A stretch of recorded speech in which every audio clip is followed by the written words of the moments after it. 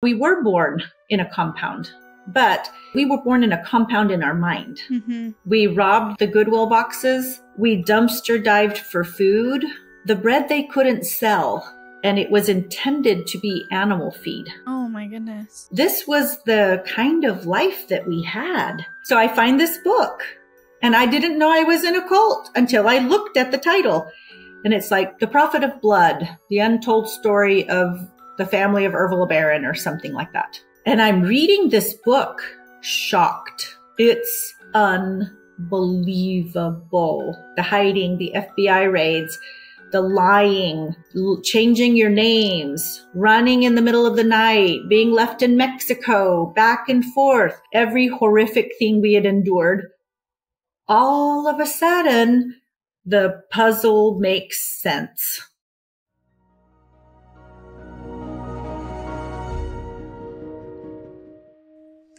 Hey, my name is Shelise Ansola, and this is Cults to Consciousness, where we discuss leaving high-demand religions or organizations and finding healing and independence through awareness and true individual sovereignty. If you're only listening and you want to see our faces, you can go to our YouTube channel at Cults to Consciousness, where you can join in on the conversation. I love seeing those words of encouragement for our guests. They are risking a lot by coming on and telling their stories, and so we love to see it when you guys support them. So today's guest, we found her actually just before this Hulu documentary came out. A few of you have been reaching out to me already saying, please do something on the Daughters of the Cult. It is about the LeBaron group, which is a fundamentalist Latter-day Saint group, a fundamentalist Mormon group who does practice polygamy. And we are going to be talking about the ins and outs of how they were on the run from the law, how the leader was ordering hits on people through these theological reasons, the blood atonement, which we'll get into. And if you follow the channel, you know what that is, but we'll describe it for anyone who's new here. And so thank you so much for joining us, Anna LeBaron. Thank you so much. It's a pleasure to be here, and it's an honor to get to talk to your listeners and say my story, tell them my story, and connect with them in this real important way. Yeah, well, we thank you for spending the time, and we are doing an interview with your sister Celia. We have, once this airs, we will have already done a live together, and so we really appreciate your time coming on and sharing.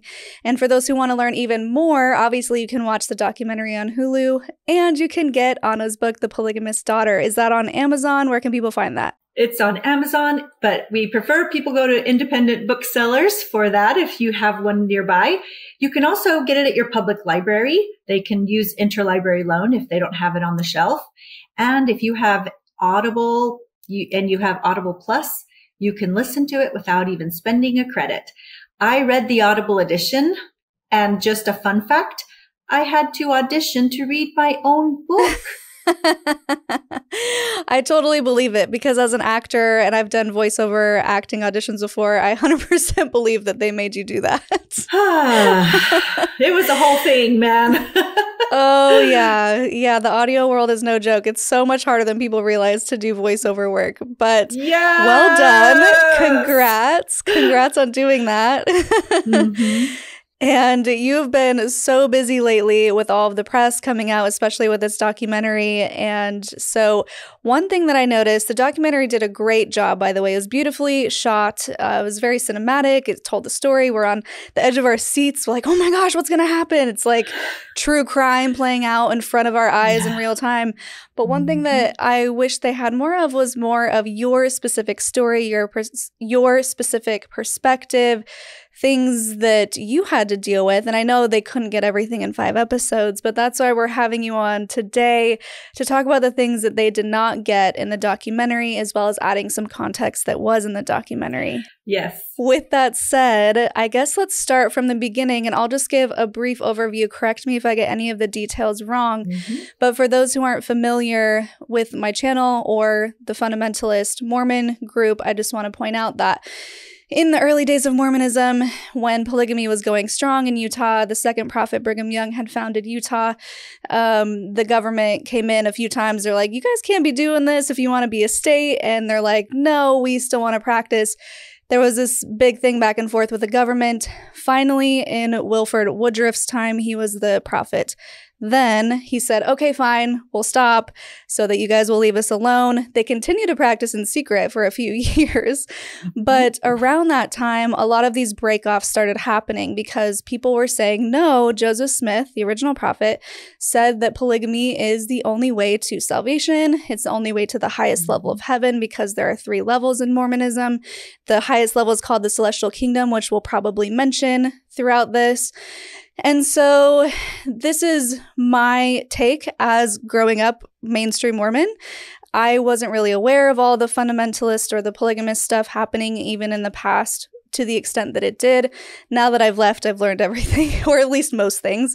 And now I'm learning more about these breakoff groups. So the LeBarons were one of those breakoff groups who wanted to continue practicing polygamy, living the fundamentalist rules of Joseph Smith, of Brigham Young, and one of those was the blood atonement, which to my understanding was if someone was refusing to repent, you had the right to, what Brigham Young said, slit their throat, spill their blood on the ground, and that would be their atonement. So murder in the name of God, which is obviously really dangerous and not okay, but they took this to the extreme. So Ervil LeBaron was your dad, Anna, and he was the one who kind of even splintered off from another group and was like, no, I'm the real prophet. I'm the one mighty and strong, which came directly from the scriptures as well. And he self-appointed himself as the prophet and the one who had the authority to ask people in the group to carry out these murders with the guise of blood atonement. So did I miss anything? You did miss one little thing, but oh my gosh, okay. How you covered that was amazing. Oh, thank you. Wow. Okay. So the one thing that you did miss was that Joseph Smith said, this doctrine shall never depart from the earth. Okay. So when the LDS Church disavowed polygamy in 1890, they were removing it from the earth, which is not what Joseph Smith taught. Right. The other part that you might not be aware of is that in addition to the doctrine of blood atonement, in addition to the law of plural marriage, which is polygamy, there was also another one called spiritual adoption that was very sacred and spiritual, a spiritual thing that you could do, like just being sealed in the temple. Right. That's how serious they took it. And if you want to talk about my family history, you have to go all the way back to a man named Benjamin F. Johnson, who was Joseph Smith's spiritually adopted son. Interesting. Joseph Smith adopted him into his family as his son. So in my mind, even though I don't believe that those sealings and ceremonies actually have the effect in the afterlife that they claim, I do claim, because it's just a little bit weird, that I can say I'm the spiritually adopted great-great-great-great-great-granddaughter of Joseph Smith. Yeah. Like, wow. And I want to also make sure and say it was the mainstream Church of Jesus Christ of Latter-day Saints. And that's what they want to be called. So I want to be respectful of that. We can say LDS if that's easier. LDS. Perfect. But they do like the whole name to be spelled out. So I try to do that at least at the beginning, and then we can say LDS. But they disavowed polygamy in 1890, and it was my ancestors on my father's side who took their family to Mexico to settle there in the early 1900s so they could practice polygamy without interference from the government. And there's even a Society of Friends, I think it's called, that were several polygamists that were continuing the doctrine so that it would not be removed from the earth, that claim that whoever it was in charge, you said his name, Woodruff. Wilford Woodruff, yeah. The Society of Friends, I think it's called, Celia would know better. They had an agreement, like, we're going to say no to polygamy as the mainstream church, but you guys go down to Mexico and colonize it and settle there and keep this doctrine on the face of the earth, but we can't acknowledge you. That's their story. Now, of course, I wasn't born, so I am not firsthand. These are stories that have been told. And so I just want to put that out there so that people understand a little bit of the history and a little bit of my background. Yeah. I'm a first generation monogamist on my father's side. Wow. Back to Joseph Smith. That is so wild. And you know what? I want to corroborate your story, actually, because just yesterday or 2 days ago, I was looking on the official church website of the LDS Church, and they do say within the polygamy history that there were breakoffs that went to Mexico and Canada to continue practicing polygamy. So they even acknowledge that on their website. Yes. Again, this is a long history. This is over 100 years, almost 150, 135 or so, that my family's been in Mexico, and I was born in Mexico in the LeBaron colony down in Chihuahua, Mexico in 1968. Mm-hmm. So it took a lot of years and a lot of generations before I came along, but I was one of the last of Ervil's children to be born in the LeBaron colony. Right. So Ervil had 13 wives, right? Well, when we were creating the documentary, we found out about a 14th, but she was only married to him a very short period of time. Okay. So some people don't count her. And like I said in the documentary, polygamous math is hard. Yeah. Yeah. I think they did a great job of showing the family trees and the branches that connected. And it was really interesting. I'm definitely a visual person. And so it really helped when I saw everyone and they would highlight certain names. I'm like, okay, that makes sense. So, all right, let's talk then about your childhood, because if Ervil was your dad, you didn't know a time before he took over and before things started to change. One thing that really stood out to me was that you mentioned you actually hadn't even met him until you were 9 years old? Correct. Wow. The rift between my dad and Joel is where this story actually starts. Mm-hmm. And that was in the late 60s. And again, I was born in 68. So the rift between my father and his brother Joel was the prophet of God, and Ervil was not at the time. And then as they, it became a modern day Cain and Abel story, with my father being the modern day Cain. Mm-hmm. My father split off from Joel and started his own church. And then, because my father was now the one mighty and strong, he can't have Joel being the one mighty and strong and claiming that position. And so obviously when you're a prophet and you are the true prophet of God on earth, and somebody else is claiming they are, then they're obviously a false prophet, right? Yeah. Can you hear my sarcasm? We do a lot of air quotes on this show. And I don't mean to make light of this, because my Uncle Joel lost his life at my father's hand. But at the same time, there's just a lot of irony in what we're discussing here. Yeah. And it is a painful subject for so many people. And so we want to be as respectful as we can in correcting these narratives that are out there, which is the reason we did the documentary, mm-hmm. without also at the same time reharming the people who were the victims of the things my father did. So there's just this really fine line that we're walking here. And I hope that people will forgive and be kind if we overstep one way or the other, because this is just a very fine line. Yeah. And it's a tightrope to walk. And that's incredibly considerate of you, really, because you're also coming from a perspective of a survivor, which is not easy. Mm-hmm. You're not just a random person telling a story. And so sometimes we do laugh through our traumas, mm-hmm. and there's nothing we can really do about it. I've been accused of that sometimes, like, why is she laughing? It's honestly, I swear, it's part of my Mormon upbringing of like, just smile and everything's fine. And so sometimes it comes out on the hard topics, and we do our best, but I appreciate you saying that you do want to be respectful. One of the ways that somebody said it the other day that was really specific was they called it having grave humor. Mm. And I thought, there is not a better way to put it. Yeah. Because it is so serious, and these are matters of life and death that we're talking about. And so I want to be as kind as I can, while at the same time demonstrating that all of Ervil LeBaron's children were also victims, even though they went on to commit some very heinous acts. Right.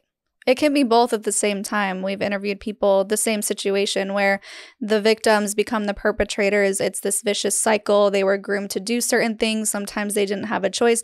A lot of times, and I feel like that was very clear in the documentary, they didn't have a choice. It was either they go and kill someone because Ervil told them to, or they are killed themselves. Correct. And so a lot of times it's through self-preservation, and it's really hard to distinguish victim and perpetrator in these scenarios, but I think that they can be true simultaneously. Yes, two things can be true at once. And it is a fact that at the time that they did the things they did, most, if not all of them, truly believed they were doing God's will. Mm-hmm. And I want to say very firmly, and they said it at the end of the documentary as well, there is nobody, not one of Ervil LeBaron's surviving children, believe that Ervil was a prophet. They have disavowed his doctrines and teachings. Every one of us, even the ones that are serving life sentences in prison, really have disavowed everything. You saw that my brother that's serving a life sentence in prison wrote letters asking forgiveness from some of the victims.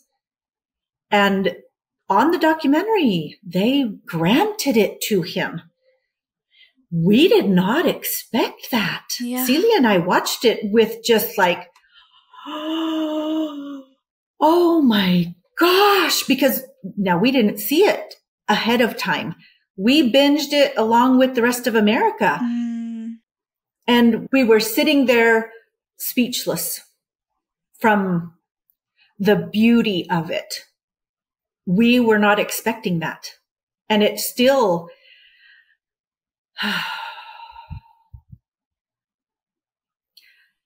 I'm feeling emotional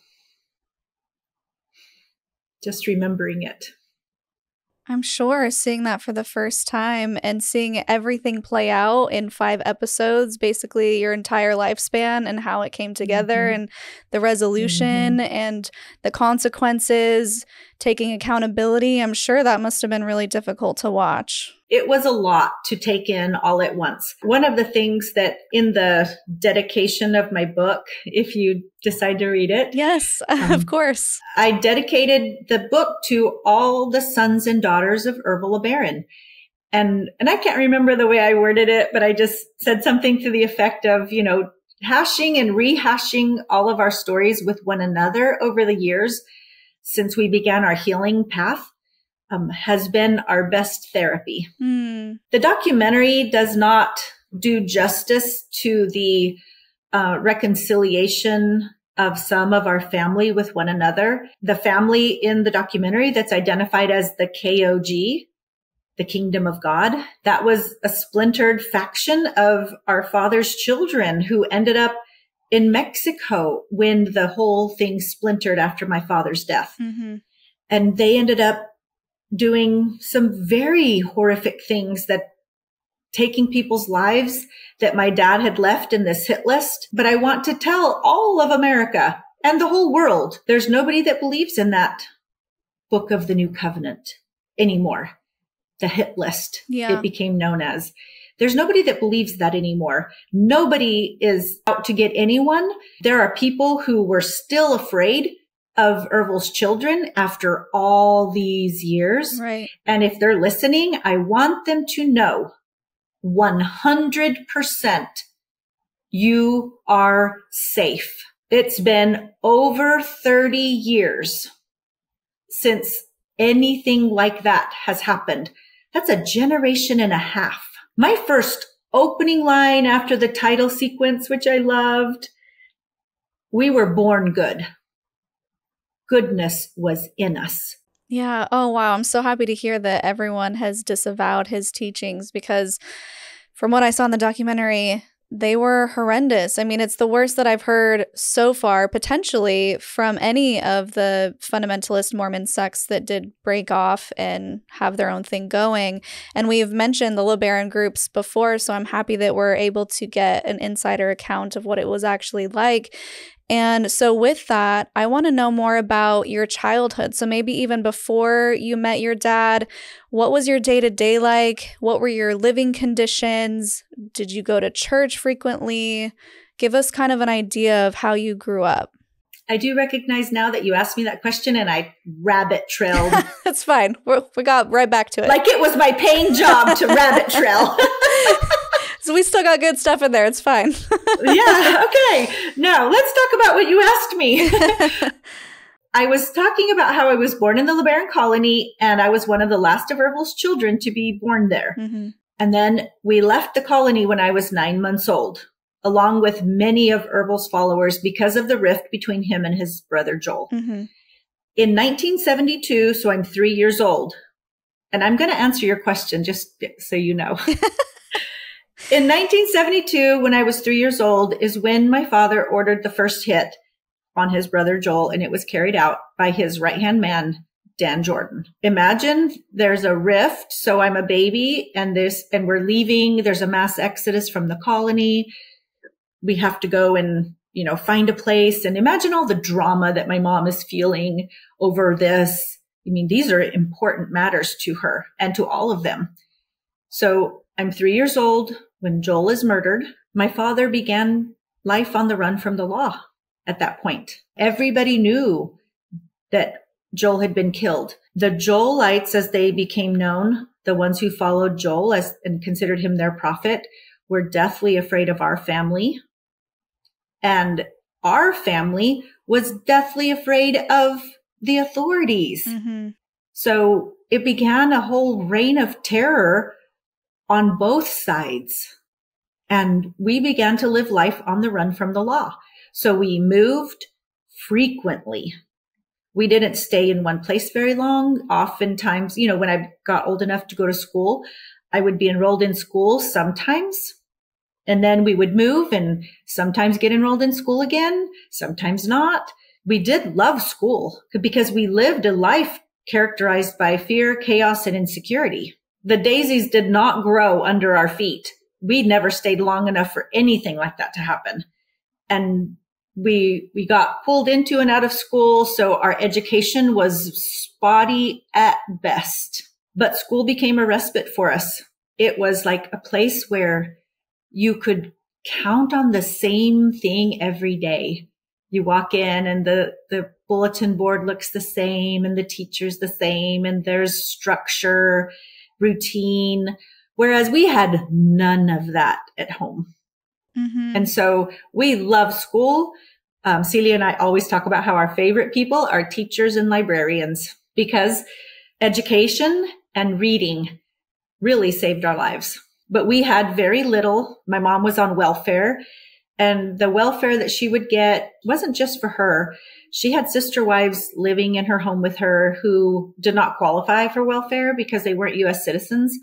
And so my mom shared everything she had. It was a very communal way of living. So everything that came in was for everyone. So the paltry amount that she got for her brood was often shared with many, many others. And so it never stretched far enough. We dumpster dived for food. We robbed the Goodwill boxes for clothing. My mom would go and buy the day-old bread at the day-old bread store, but she wouldn't get the day-old bread that was half price or even the 2-day-old bread that was a quarter of the price. The bread they couldn't sell. They would split open the loaves, the top of the plastic of the loaf of bread, and put them into big trash bags. And it was intended to be animal feed. Oh my goodness. So she could get a big giant bag of this 3 or 4 day old bread for like $5. And it would feed a lot of us. This was the kind of life that we had. And of course, I didn't know anybody was wanted by the law. We were told we were God's chosen people, so we were being persecuted. and getting up and in the middle of the night, running from the law, moving in a hurry, rarely taking our belongings with us. It was just take what you can fit in a little bag, jump in the car, and let's go. Furniture was a rare thing. In the documentary, they show houses with furniture and paintings and lamps. And I'm like, you know, I was wondering about that. They did their best to recreate those scenes, but I'm like, you did not listen to us when we said we had nothing. I wondered about that. I remember seeing a home specifically, and it was like this really nice kitchen set, and then you guys had to pick up and leave, and I was like, I wonder what they did with furniture, or how they got furniture, if they had furniture. So it's funny that you mentioned that, because it seemed like most of the documentary, it was you guys moving. It was get into the back of a box truck or get into this or move and do that. And you're going from Denver to Texas to Mexico, like all these different places. Would you say you moved a couple times a year, like every other month, or how frequent were the moves? Polygamist math is hard, and it's hard to really say the timeline because everything gets fuzzy. We have sat around my mother's sisters and I. My mother had 7 girls, 6 of us one time, 6 of the 7 sat around a table one time. And we said, okay, for real, let's make a timeline with every house and every single address. And what did the house look like? We're going to create a graph. We're going to have a timeline. We're going to get this straight once and for all. What are the odds that you think we succeeded? I mean, everyone agreeing on that sounds awful. So enough to where no one can agree how many times, when, or where. We could not put it together with all 6 of our brains working on it. And here's the problem. Some of these were my older sisters that were married off when I was a young girl. And so their narrative splits off from the younger siblings. Their narrative splits off, and then they ended up in different houses.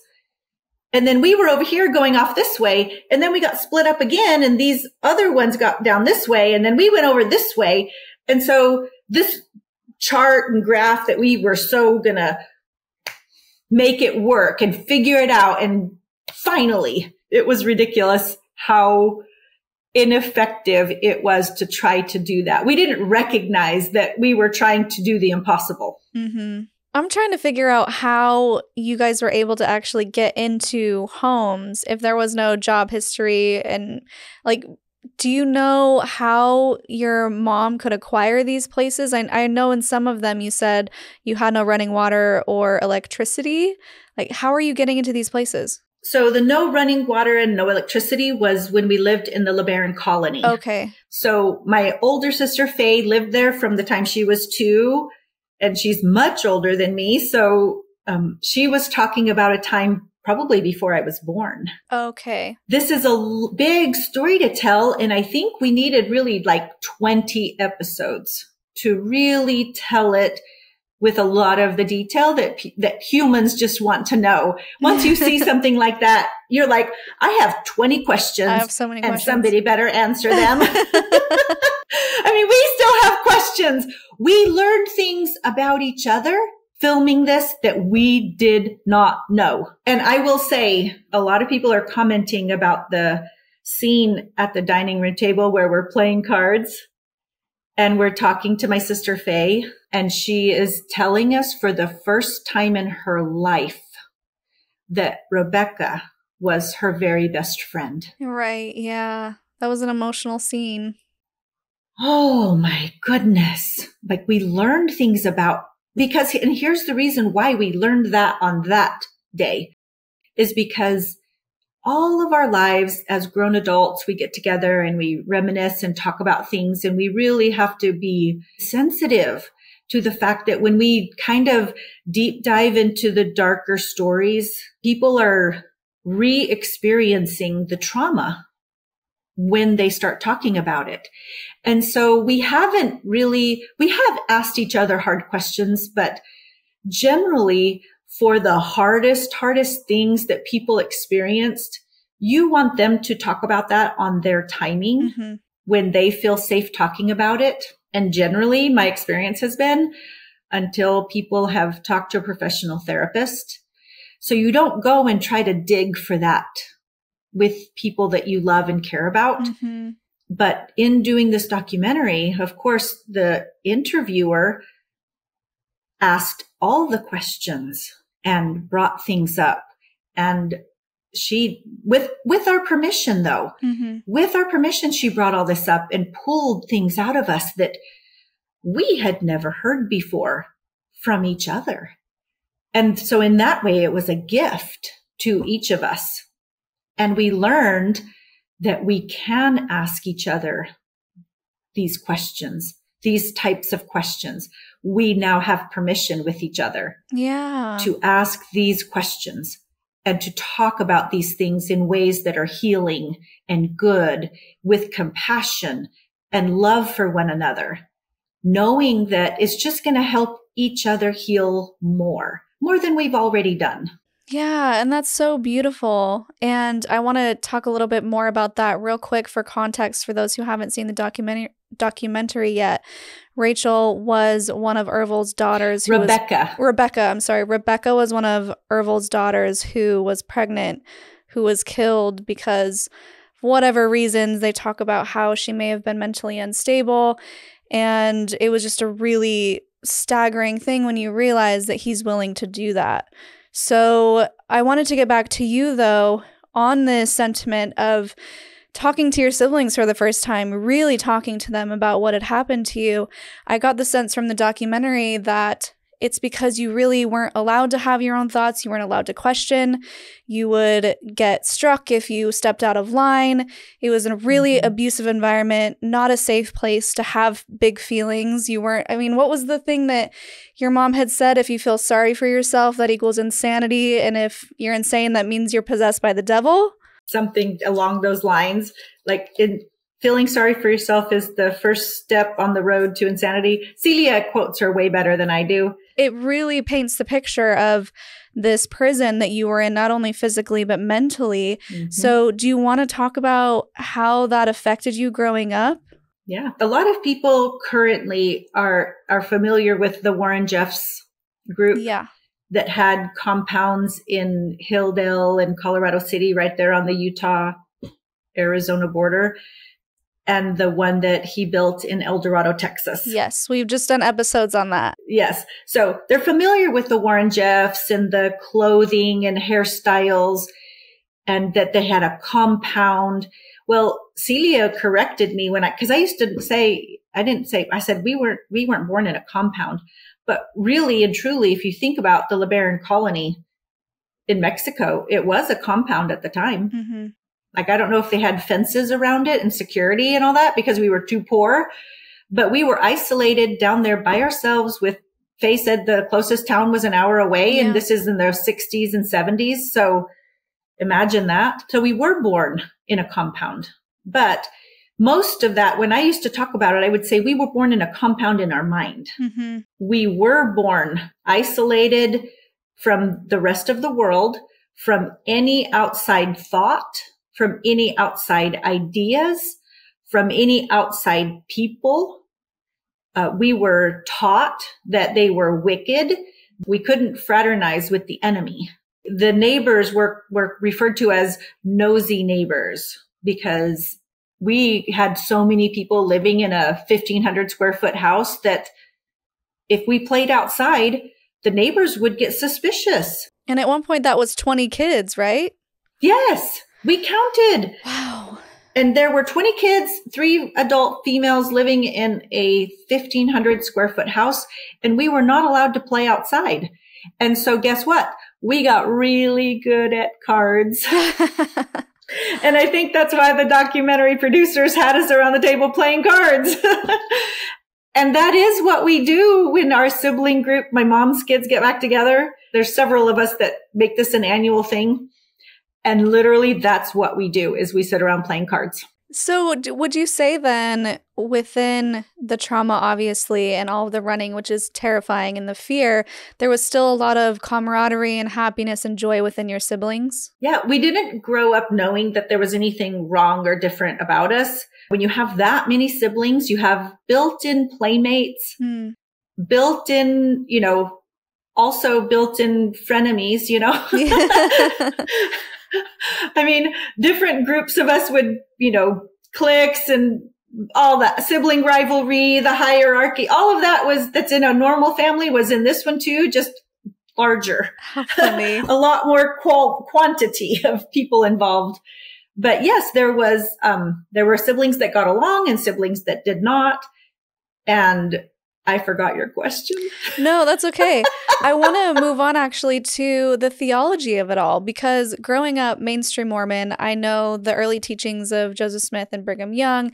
I've talked to other fundamentalist Mormons who talk about their believings and their theology, and it seemed like this was a huge part of being part of the LeBaron group, especially with Ervil at the top as the prophet. So how much did that play a role into your day-to-day life? Were you expected to pray every day? Did you have family prayers? Did you have church in any sort of capacity? I believe when the LeBaron colony was at its height, before I was born, before the rift, all of those things were a reality for people. There was church, they had a church building, they sang hymns out of the Mormon hymnal, and they used all the book of, you know, the sacred texts that are sacred to the Mormon church, the modern day church of the LDS church. The Book of Mormon, Pearl of Great Price, Doctrine and Covenants. The teachings of the prophet Joseph Smith, the Journal of Discourses, the Word of Wisdom. Like as a 9-year-old in Mexico, I'm copying out of the teachings of the prophet Joseph Smith in a notebook with a pen. Like that's my schooling. Is I'm copying verbatim like a scribe out of the TPJS. So again, when the colony was at its height of when it was down there in the mid 60s, that's something that they did. But again, my experience, I'm 3 years old when Joel is murdered and we're life on the run from the law. So really all of that cohesiveness and camaraderie and familial goodness and everything that people want to be a part of anything that you're experiencing just fell completely apart.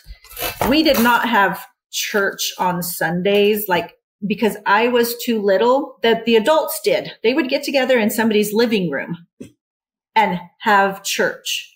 But because I was little, I was just shuffled off into either the basement or left in another house with a little slightly older teenager or child to watch over 20 children. Yeah. So the adults could go have church, quote unquote. I remember I have vague recollections of one of my dad's wives teaching a Sunday school class, and we had to memorize one of the 10 commandments, and thou shalt not kill was an easy one. And she would give you a marshmallow if you said one of the 10 commandments.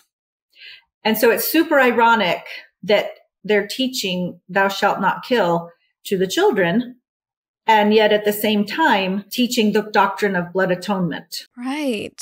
Talk about cognitive dissonance. Yeah. And it seemed like there were some families of Ervils who were getting this sort of militia training as children, but that wasn't your experience. I mean, I remember being in people's houses and the boys would go out in the field and shoot at things. And I probably shot a BB gun before. And I did have to carry a gun when I was 19 years old. Mm-hmm. I had to be taught how to use it in order to carry it when I was afraid for my life after the 4 o'clock murders happened. But I got out when I was 13 years old. Mm-hmm. The other part was my father went to prison when I was like 8, I think, or not 8 or 9. So we kind of lost his influence a little bit because other people were in charge of us, and other people that were in charge of us, specifically Dan Jordan, did not take that role of helping to raise us in any way, shape, or form seriously. And he used us as slave labor. So he wasn't in there thinking, I need to go and teach these kids how to do things and how to blah, blah, blah. He was like, there's my slaves. He might not have thought those words consciously, but we were slave labor.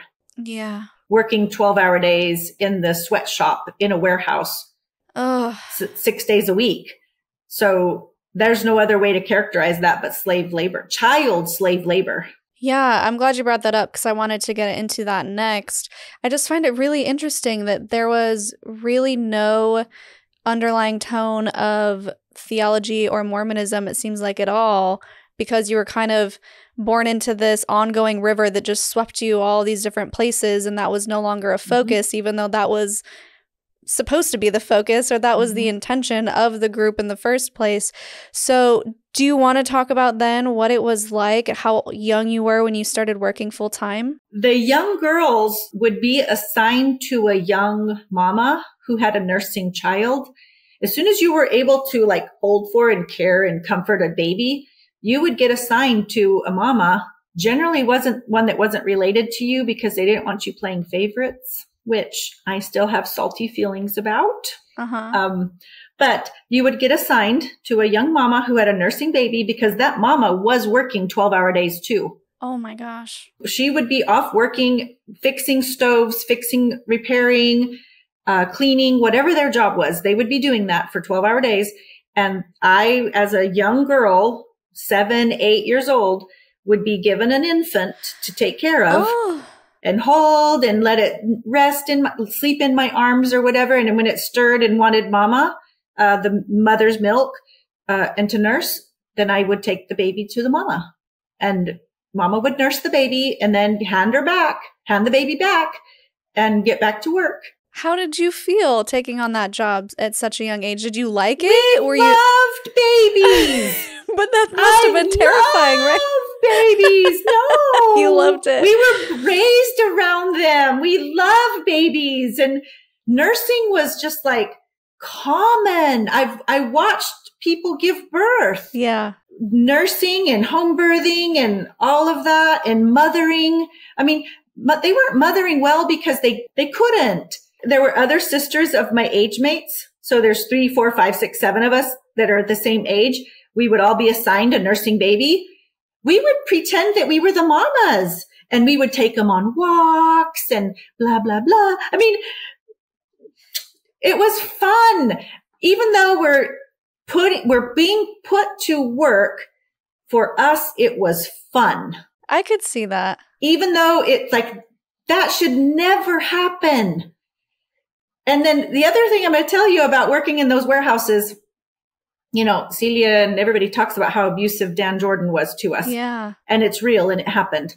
I was a lot younger, so I don't know that it was so egregious for me because I was a smaller child, you know. I do remember that. But, you know, if you have 80 kids, not that many. It seemed like a lot. There's 25 kids running around in a warehouse working, quote unquote, and then we're going to goof off. You know, we're going to play tag. We're going to do this.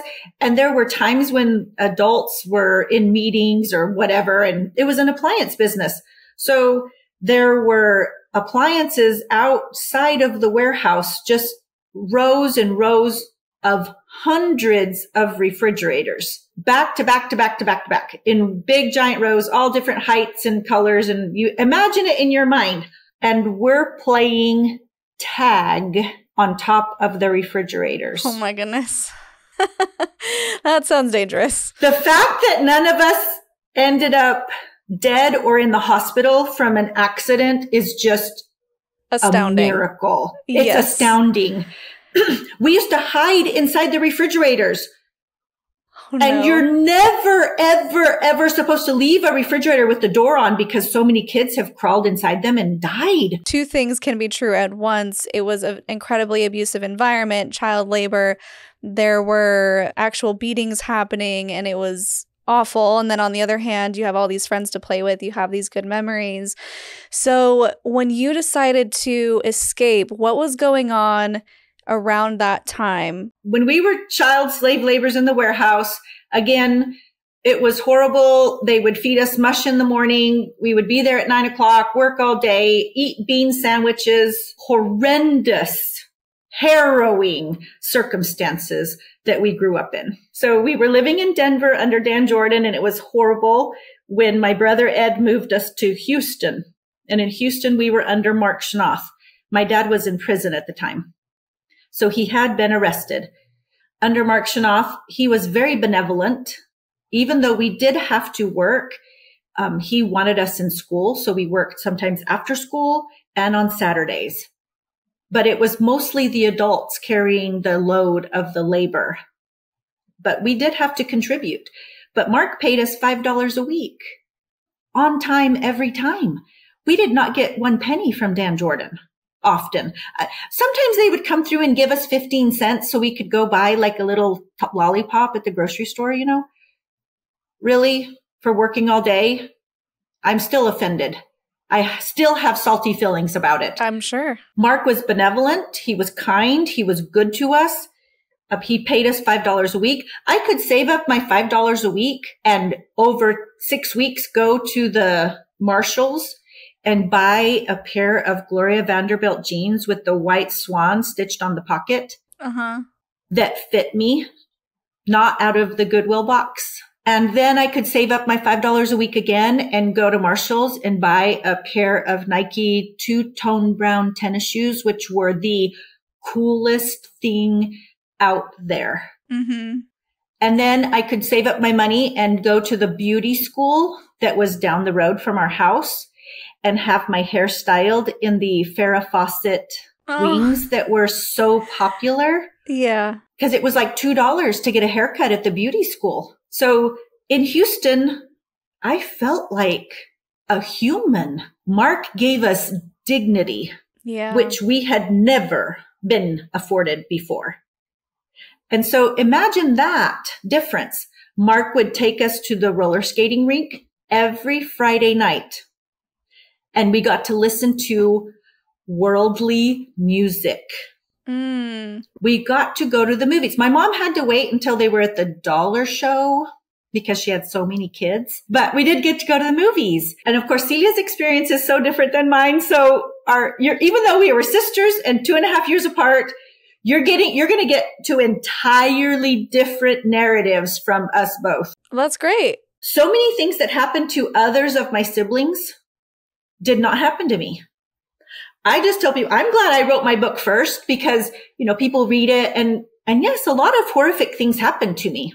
There's no doubt. It is real and it's true. And people have a lot of compassion towards me because they read these things that happened that should never happen to any child. Mm-hmm. But I'm telling you, if I had waited till others of my siblings had written their books, people that read mine after theirs are going to be like, what does she have to complain about? Really? No, Anna. Here's the thing. I have to say this, and I'm sure you already know this, but it happens a lot because people will say in the comments, I experienced horrible trauma, but nothing like this. Nothing like that. But here's the thing.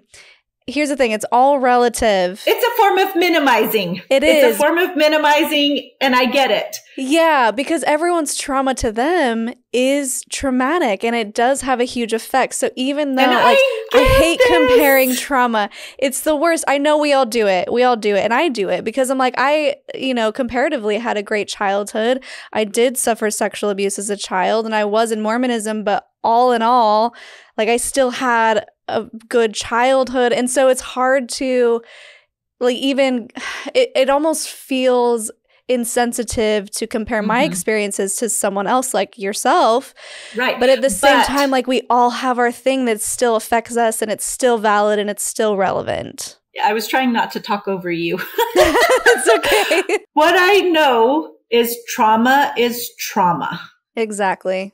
And for everyone that experiences it, I tell people, you do not have to be born into a violent polygamist cult to experience childhood developmental trauma. Yeah, CPTSD. Abuse of any or every kind that some you're not even imagining and some people don't understand. There's all kinds of different abuses. Mm-hmm. Sexual, physical, mental, emotional, psychological, financial. The list goes on. So childhood developmental trauma, abuse, neglect, abandonment, deprivation. You can experience those things in any family in America and around the world. you don't have to be born into a cult to experience those things. Mm-hmm. And so there are many people who hear me tell my story that connect to the different pieces of it and the different aspects of it. Mm-hmm. And after speaking in a public venue, for example, I'll go to the exit where people are leaving as I greet people as they leave. And there are times when I'll have people lean in and whisper, I have never told anyone this, but, and then they begin to name those things that they identified that share similarities with my story. Mm-hmm. And it's at those moments where I get to just wrap them up in my arms and say, if you can, and if you're able, would you see a professional therapist and tell them all of this? Thank you for sharing this gut-wrenching story with me that has been living in the dark inside of you for all these years. Mm-hmm. It takes someone brave and strong and true to whisper the things that happen to them to another caring, safe person. Because you're taught to put those things in the vault, never to be taken out. And it's just so unhealthy for those things. For a long time, it helps you survive to keep those things suppressed and hidden. But as you become grown and adult and you have access to resources, you have access to information and access to learning and growth resources, it becomes so powerful when you can kind of take those things and turn them into something that creates good in your life. And it starts by sharing your story with a safe person. Mm-hmm. A safe person can be a good friend that you meet for a cup of coffee, a priest, a counselor, a therapist, a teacher, a coach, a mentor, you name it. If you have a person that you trust, say, can we have a conversation? I've never told anyone this and I need to tell someone. And if you ever get approached by somebody telling you that, your responsibility in that case is to reach out your hands, put them in front of you, and receive that story with grace and compassion and tenderness, kindness, gentleness, and then hold space for that person. Mm-hmm. Those are things that people did for me when I began whispering the darkest things that happened to friends. I eventually did go see a therapist, and I've spent more than 10 plus years in therapy combined because I've been diagnosed with complex post-traumatic stress, which when I first heard the word PTSD, I was so shocked because I thought, isn't that what happens to soldiers when they go off to war and see their buddies die? That was the context for PTSD for me. Yeah. And then I thought, oh no, oh my gosh, that makes so much sense based on my childhood and life. Oh, okay. I guess we have to look at PTSD and figure out how to wrestle this tiger to the ground, you know? Like, it's a work in progress. Yeah. I remember the first time I learned that complex PTSD could describe someone who grew up in a cult or in a high demand religion or anything of the sort that kind of, it's over time. It doesn't have to be one specific event that happens to traumatize you. It's the little things that build and build and build and build. And those are the ones that tend to be the hardest to unravel because you almost have to deprogram your mind. And I'm glad you really talked about holding space because I think that's such an important thing. And I want to talk about this as you escaped and as you left and what this was like for you. But for me, it seems whenever I tell my story to someone, I'm not looking for them to give me answers. I'm not looking for them to fix me. I'm not looking for even the tropes, I guess, that we would say, like, oh, I'm so sorry, which of course everyone's going to want to extend that. I just want someone to listen and say, I hear you. And I think it's so important to have that and for other people to understand that the burden isn't necessarily on them to fix this person who's coming to you, who's opening up to you. It's just to be there and just to say, I hear you and you're not alone. And then ask them, is there something I can do to help you, and see what they need? See if you, I guess I'm trying to say, you don't have to offer the solution or you don't have to know the solution. If someone opens up to you, you can just be there. Would you agree? Yeah, your presence alone, your very sacred presence alone is what's needed, is what is being offered by you. Not fixing, not changing, nothing. It's your sacred presence alone that is the gift to them. And I want to also say, I forgot to say it earlier, when we talked about safe people, one of the authors that I love the most, her name is Brene Brown. She has a book called Daring Greatly that shifted everything about my life. But she has a quote that I love. She says, tell your story to people who have earned the right to hear your story. So here I am telling my story to who knows how many people that you have listening. So you guys have earned the right to hear my story. And there are aspects of my story, though, that aren't for public consumption. Yeah. This is not what we talk about in public. There are aspects of my story that I only share in my sibling group. Yeah. There are other aspects of my story that I only share with my sister Celia, who's my closest person. She's my person, There are aspects of my story that I only share with my BFF of 40 years. The different people go to the different levels. So when you decide to share your story, you don't have to share everything with everyone. Yeah. You get to decide which aspects of my story is this person have the capacity to hold as sacred.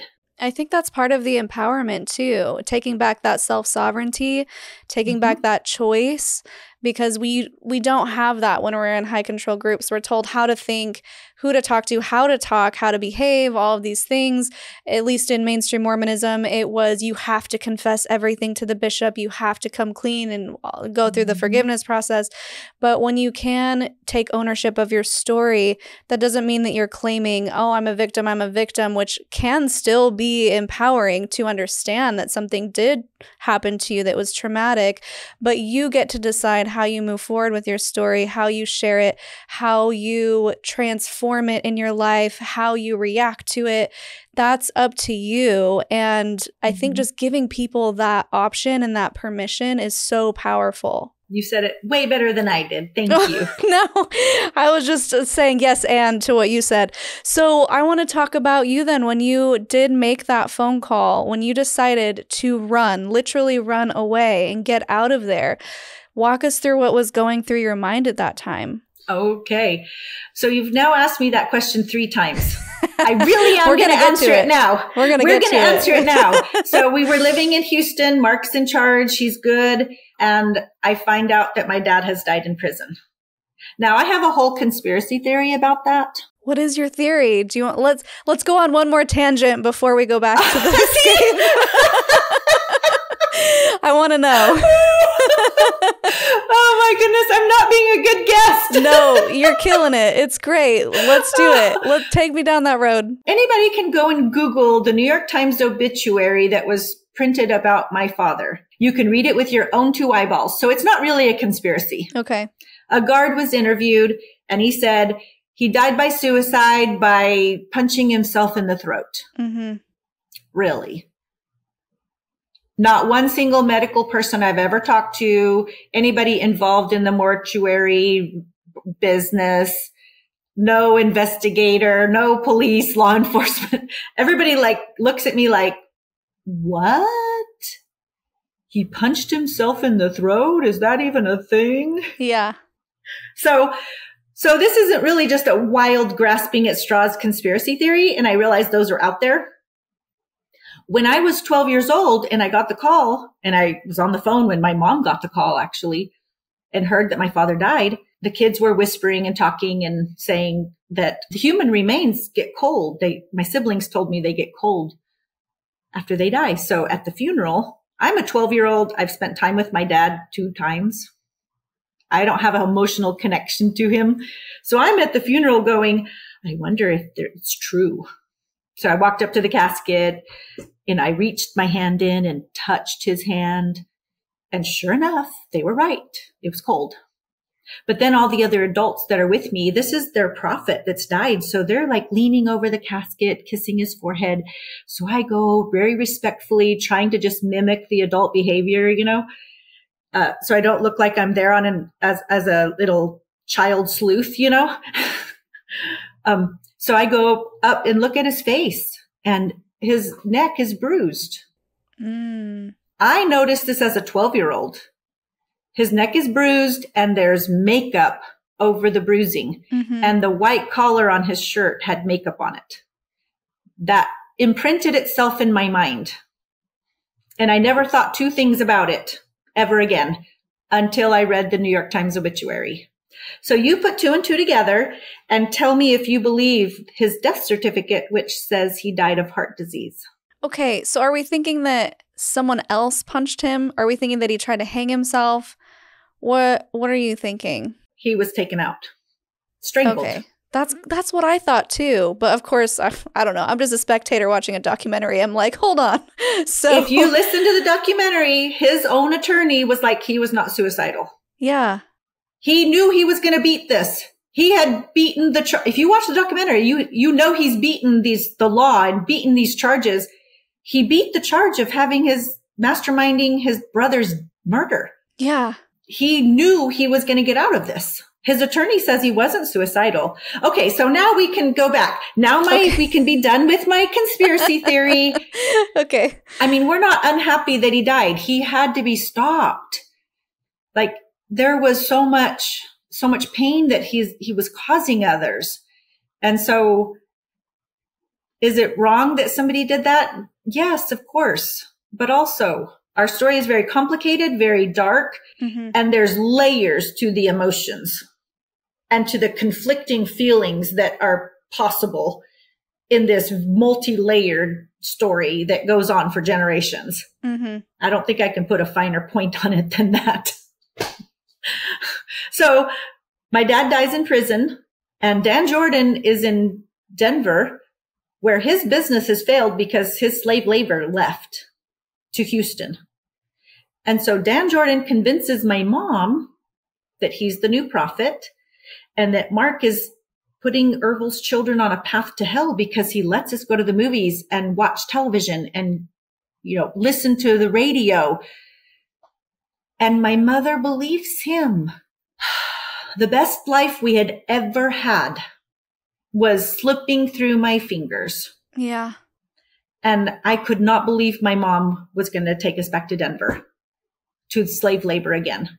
So Mark's wife, Lillian, is my half sister. They were married, had 5 kids at the time. They were the ones in charge in Houston. So I slipped away one day and called my sister and said, I don't want to go to Denver. Like, I'm having this whispered conversation in the bathroom with the phone that you had the big long cords. Today we have our phones. They're not connected to anything. I took the big phone from the hallway into the bathroom to have this secret conversation with Lillian. And she said, start walking. And so I hung up the phone and walked out of the door. I had my Gloria Vanderbilt jeans on and my 2-tone Nike tennis shoes with my feathered hair. And when they did the documentary, they did not recreate that. So now we know the real visual. Have in your mind when you're seeing that scene, Gloria Vanderbilt jeans and this little girl, 13-year-old girl, it's just hot stuff. Walking away because she has a little piss and vinegar in her. And she's still mad at Dan Jordan for not paying her the $50 he promised us. Oh, I remember that from the documentary. That was awful. That was like still burning a hole in my soul of bitterness and injustice. Yeah. People like, why did you run away? I'm like, because I was bitter at the injustices that we experienced under Dan Jordan. Yeah. And did not want to go back to that. And then you also have to think, this didn't get conveyed in the documentary. We were split up and moved around like chess pieces on a board. Constantly. People came and went all the time, siblings included, all the time, back and forth. I talk with my hands, so your people on internet, on Google or YouTube are going to be like, can she just put her hands down for a second while she tells us a story? It's fine. So we were moved around like chess pieces. So in my mind, I wasn't even trying to escape a cult, even though that was the result. I didn't know I was in one. In my mind, I was thinking, I can just stay here in Houston and nobody will care. Nobody will notice. That is really how invisible I felt. I knew if somebody saw me walking down the road that I could get taken back and there goes my chance to stay in Houston. I'm getting dragged back to Denver against my will. But I knew if I just got to her house, I would be good. Nobody would notice that I was gone. That's how invisible I felt amongst all those kids and all those moving parts and pieces and the coming and going, the chaos of the cult. How I thought my mom wouldn't notice just gives you an idea of how neglected we really were, how invisible we felt, and how inconsequential we felt. And after you left, they did look for you, but then they just left. They're like, well, I guess she's not here. I guess we're leaving our 13-year-old behind, which is also crazy to think about.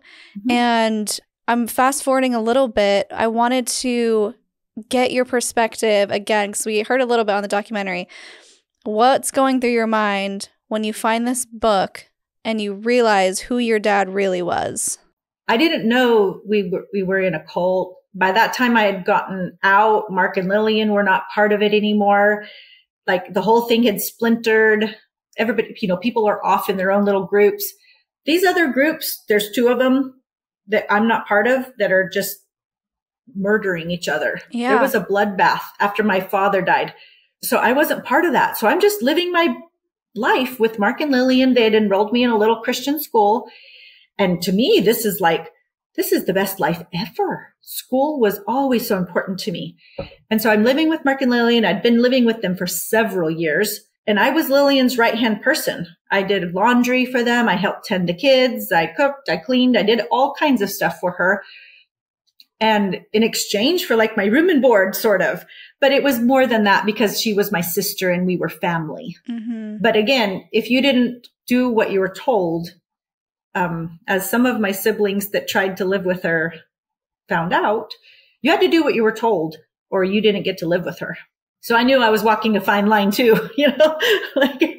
I did what I was told and I was happy to do so because in this little Christian school, I had met a boy and I was very much in love, as a 14, 15-year-old girl can be. Yeah. So I was like, I'm not risking getting sent back to Denver ever. Like I will do whatever I'm told. But I also knew that Mark and Lillian had said to me from the day I went to live with them, the minute you change your mind and you want to live with your mom, we will buy you a plane ticket and put you on the plane. So I wasn't trapped. I had the choice and I chose every day to stay with them. And because I met this boy and I was in love, so I didn't want to go back to Denver, So I find this book and I didn't know I was in a cult until I looked at the title. And it's like the prophet of blood, the untold story of the family of Ervil LeBaron or something like that. I should probably know the title. And I'm reading this book shocked. It's unbelievable what I'm reading. But at the same time, everything about my chaotic life filled with fear, chaos, and just every horrific thing we had endured, all of a sudden, the puzzle makes sense. Yeah. Like all these pieces scattered around that have no connection one to another. Like, what is happening? You dump the whole puzzle out and you don't have the top of the puzzle board to see what's the picture, you know? Mm-hmm. Reading that book was like seeing the picture of the finished puzzle. Oh, everything makes sense now. All the running, the hiding, the FBI raids, the lying. We don't know. We don't know. We don't know. I don't know. Being taught to say, I don't know to everybody and everything. The nosy neighbors, the changing your names, running in the middle of the night, being left in Mexico, back and forth. What was happening to Rena and Ramona in Mexico and why I was living with them in Mexico and what they were doing down there. They were in hiding from the law. Yeah. I didn't know any of this. And it all made sense. And at the same time, it's like somebody watching this documentary. Like, it's a lot to take in. Yeah. I had no capacity as a teenage girl to take in all of that information and process it in a way that could produce a healthy outcome on my own. We had not been trauma-informed anything. Mm-hmm. The word trauma-informed hadn't even been invented yet. And so I'm reading this book, taking it all in, and you know, you like that feeling you get when the blood leaves your body. Oh, yeah. And adrenaline starts running and coursing through your veins, and you start shaking because your body's trying to process the adrenaline. Mm-hmm. That was my experience.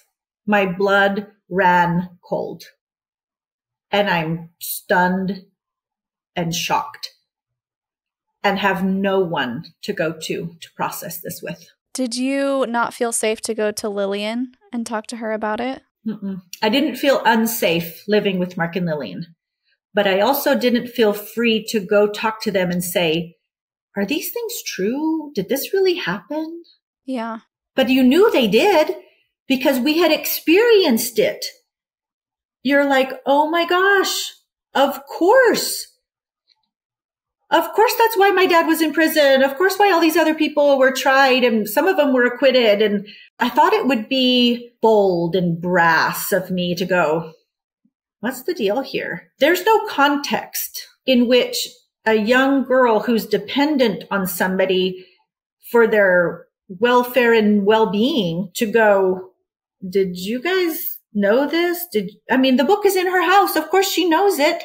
You can't go and say, help me understand. How can they help me understand? They probably don't even understand.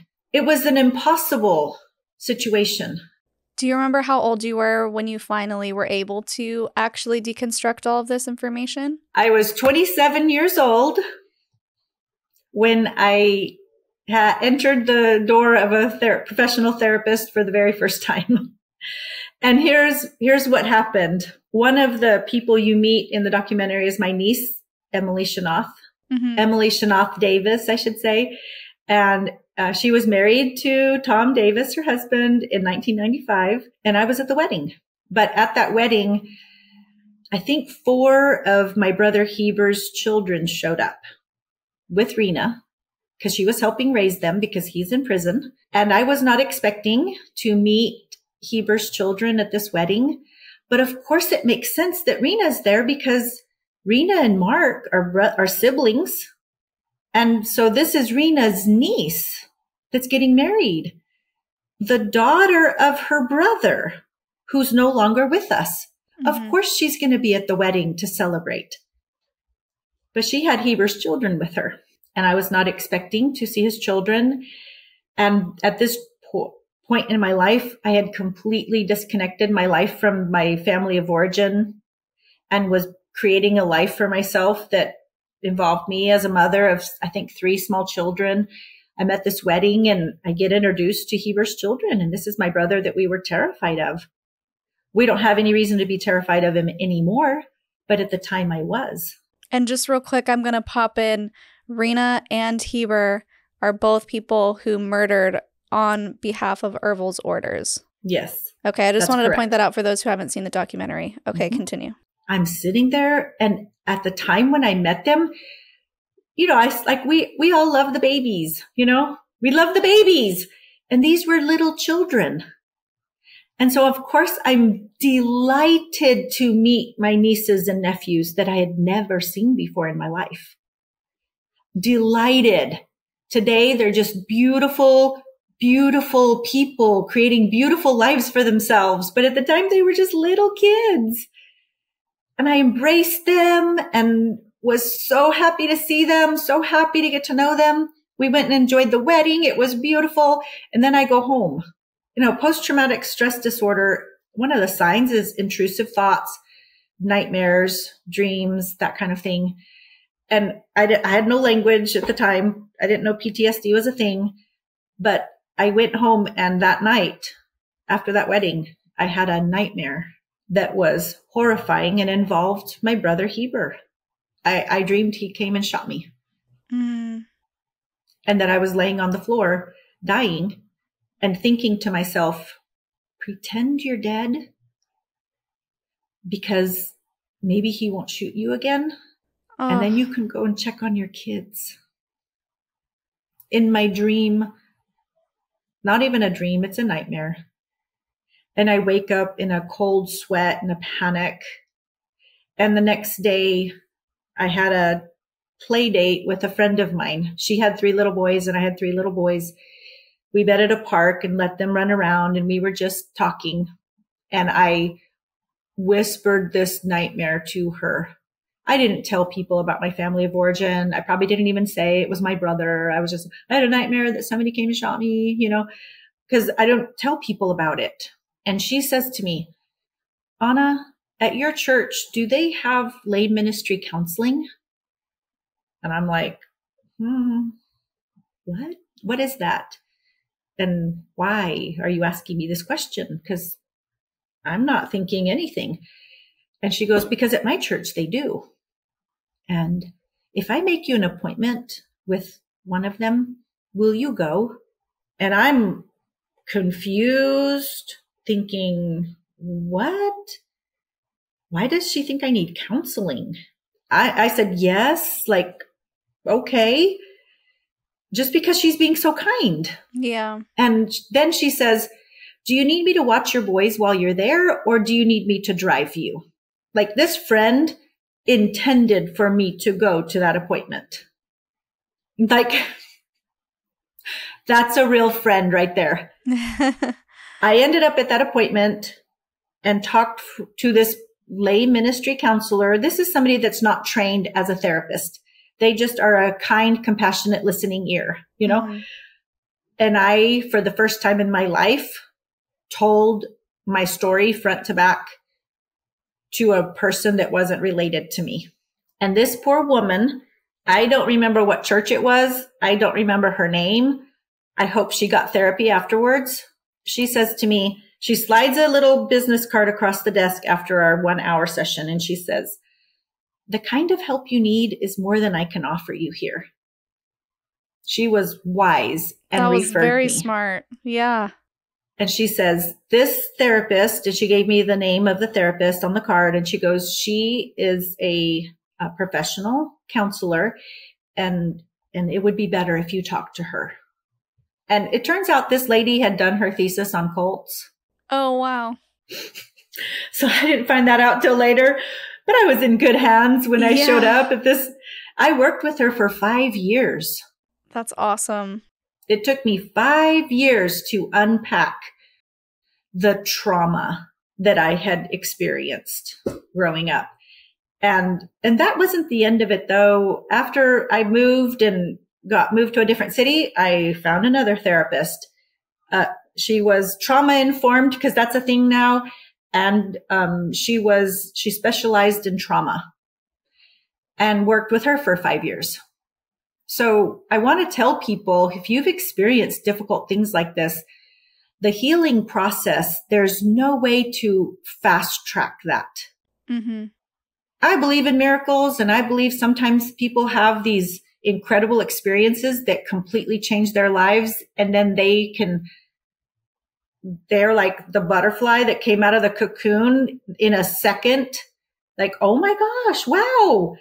But most of the time, the vast majority of the time, healing is a long process, and it doesn't help to be impatient with the process.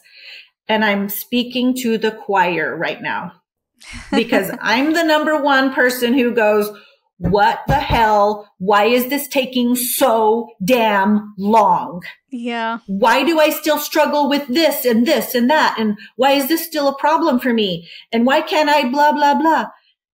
Excuse all the swears. I've been very impatient with myself. And, 1995 to now is how many years? We're in 2024. Can you believe that? Yeah. That's like almost 30 years ago, I started therapy, and I'm still a mess in some ways. And that's okay. I found a therapist because I said, I need to be under the care of a therapist when this documentary comes out. That's smart. And I had moved. So guess what? I have another therapist. I would love it if we could normalize people finding a therapist and talking about going to therapy, and it's just your everyday average thing you talk about. I made another appointment with my therapist. We talked about blah, blah, blah. Girls' night out. Let's talk about our therapy sessions. Yeah. PJ day. Let's talk about how we're growing and where we're struggling. And let's talk about, that I need medication to help me with this part of the struggle that I have, and depression or anxiety or whatever it is. Let's normalize saying it's okay to take medication if you struggle with anxiety. Mm-hmm. Nobody gets upset if anybody takes headache medicine or medicine for diabetes or heart disease or whatever it is you have. Nobody gets any kind of weird about talking about their medication for bodily disease. Can we talk about, it's okay to say I take medication? I do take a medication to help me. Yeah. I think it's great that you're bringing that up. And I do think that therapy is becoming more commonplace and recognized and normalized. And I do think that that's a huge reason why all of these cult documentaries have just blown up all of a sudden. People are starting to realize that they were in a cult situation, and people are starting to empathize more with people who are in cult situations. And there's just become this huge awareness happening in the last, I would say 10 years, maybe 5 years, of people really starting to take inventory of their lives and take action to have a more peaceful life. That's not to say that you're broken. That's not to say you need to be fixed. It's just, what can you do to give yourself more peace, more consciousness, more awareness, a more fulfilled life? And so I love that you're doing that and you're talking so openly about it. And so the last piece we need from you is just how you're doing now. What is the consciousness side of your story? Did I ever tell the whole thing you asked me 3 times? I think so. I think we got it. I think we got there. There was still a lot that we didn't get to, but that's okay. I know we're running low on time, but I do want to know, and our audience, I'm sure, wants to know how you're doing now and where you're at. Well, I'm still in therapy and I take a medication. But these are things to celebrate. Yeah. And you can be happy for me that these are things that are real for me. I have 5 grown children who have lives of their own and are just so proud of me. Yay. For all this work of healing that I've done. They're all so proud of me. And that is probably my number one accomplishment in my life, is that my kids still like me and they're grown adults. That's so beautiful. I love that. My middle child, my son, had a baby. So I am also a grandma. Yay. And my grandma name is Yaya. But my grandchild changed it into Yayi. So there's that. And I still keep trying to get her to say Yaya because I like that better. But if she decides it's Yayi, then so be it. She gets to choose. But in the meantime, she's only 4. So I don't know if there's still time. So it might be set. I might be Yayi. And so, one of the things that I talked about in the documentary that ended up on the editing floor is that I'm currently pursuing a master's degree. Amazing. In what field? And I graduate in May. It's a master's degree in Christian spiritual formation and leadership. Wow. Through Congrats. Friends University in Wichita, Kansas. So in just a few days, I start my last semester. So exciting. This is just like, I wanted to continue my education, but when you have 5 kids and you're a single parent, it's really hard. And so I didn't do it while my kids were still young. And now that I'm an empty nester and I'm a single person, I can decide to go back to school. And so I did. And, for people that are thinking in their mind, what is Christian spiritual formation? What does that even help me understand? And some of your audience may be interested. So I'll say, spiritual formation is a fancy word for discipleship, but the word discipleship is a little bit too Christianese for me. Christianese. What that means to me is when you do things in your life and have practices and rituals or disciplines, you would some people call them, like prayer and going to church or reading your Bible or, different disciplines that people practice as a way of becoming more like Christ. And that, I think, is one of the key missing ingredients, and why my opinion is that Christians really give Christ a bad name is because we're not teaching people how to become like Christ. And if you think about the message of Christ and the things that he did in the Gospels, that Matthew, Mark, Luke, and John, people that were his disciples, and the word disciple, a better translation of the Hebrew word is student or apprentice. Mm-hmm. And if you think about an apprentice like a master gardener, a master electrician, a master plumber, when they have somebody apprentice under them, the idea is to make them like them. Here, let me teach you everything I know so that you can do the thing that I do. And that's the key ingredient that's missing in churches all across America and the world, is we're not teaching people how to become like Christ, because the message of Christ was love, joy, peace, patience, kindness, goodness, gentleness, faithfulness, and self-control. If we had more of that on the internet, this world would be a better place. Sure. So that's why I'm studying Christian spiritual formation, is because I believe that actually becoming more like Christ in his character and his goodness and his integrity is what can heal the world, not people following rules and dogma and theology. Even all those things can have their place. The actual becoming like Christ is the most important thing. And so if people encounter me and do not experience more love, joy, and peace as a result of me being in their life or me speaking into their life, if that's not the result, I'm doing it wrong. That's a lot of pressure. This world needs more love and joy and peace, but it's not pressure when you are actually becoming joy, becoming love. And my mentor, Bob Hamp, says we receive the things from the spiritual realm, we contain them within ourselves, and then we broadcast those things. And then whatever you're receiving, you're broadcasting. If you receive hate, you're broadcasting that. But when you receive love, guess what? You broadcast. And it's not even something that you have to manufacture. It just emanates from you. You receive it, you contain it, you broadcast it. And what are you broadcasting with your life? If I'm not broadcasting love, joy, and peace with the very essence of my life, I'm missing the most important part of calling myself a Christian. Wow, that's amazing. Well, it's just so inspirational to hear all of that, and especially to hear where you came from and where you are now.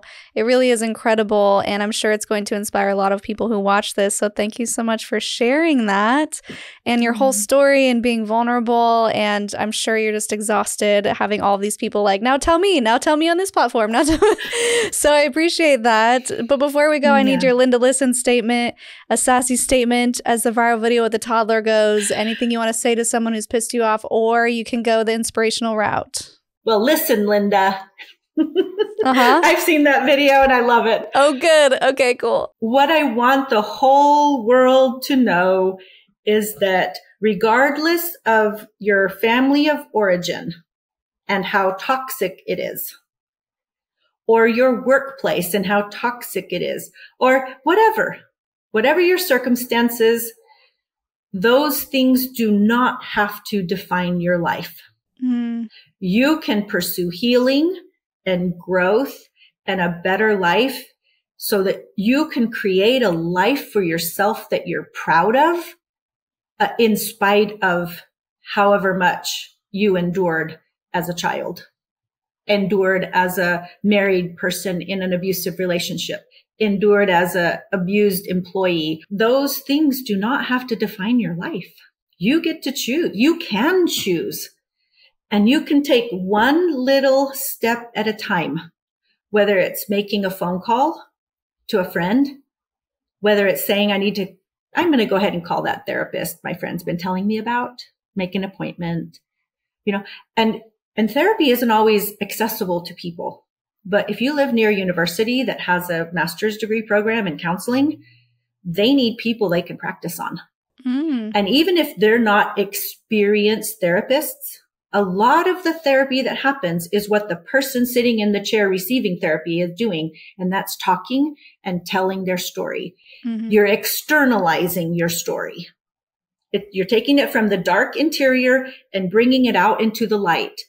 And that student sitting across from you that cares enough to go to school, spend their money to become a therapist, can sit there and hold space for you to tell your story.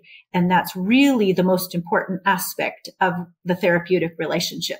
So even if you have to do it with a student, because it's very inexpensive and sometimes free. So I'm trying to make therapy something accessible to people. And I think I got off on a tangent again. That's okay. That's great advice. Did I finish my Listen, Linda statement? Linda, listen, your trauma and toxic environment does not have to define you. Yes. Yes, I think that's great. Well done. Thank you again. You have been awesome. If you want to connect with Anna here, you can go to her Instagram, Anna K. LeBaron, and we'll put that in the description, as well as her book, The Polygamist Daughter. You can see the documentary on Hulu, Daughters of a Cult, and we're going to put all those links below. But do you have any final thoughts before we go? I would love for people to follow me on all my socials, but if you only can follow one person, I want you to follow my sister, Ervil LeBaron. Because I want her to write a book, and in order to get a book deal, you have to have followers. So please go follow Ervil LeBaron on every social media you have. Oh, that's so sweet of you. And help me help her. Like, I have enough followers, whatever. I have a book already. Follow my sister. Let's support her. That is so sweet. Oh my goodness. And you can say you were there from the beginning. You were one of her followers that helped her get a book deal. Yes, I love that. That is so sweet. And we are going to have Celia on as well to tell her story. So we will just double down on that call to action. Oh, also my brother Hiram. Okay. I want him to write a book too. We'll put those links in the description as well. And for people watching and supporting, thank you so much for being here. Leave those comments down below, those words of encouragement. It means a lot. Our guests do read the comments, and it does help the algorithm get this in front of more people so we can add more exposure to these cults, these groups, and lend more support and advocacy for these cult members, these cult survivors. And if you'd like to support the podcast, just again, liking, sharing, commenting helps tremendously. If you want to support further, we do have merch over at at cultstoconsciousness.com under the merch tab, or you can become a patron at patreon.com/cultstoconsciousness. Our newest patrons, Paul and Lindsay, thank you so much for your support. You guys can come to Costa Rica if you want to do something less culty and more on the consciousness fun side. That'll be in the description below as well. We've got a few spots left. And I think that's it. If you like this video, I'll leave 2 more down below that you can check out. And until next time, for all your highest excitement, be conscious and be well.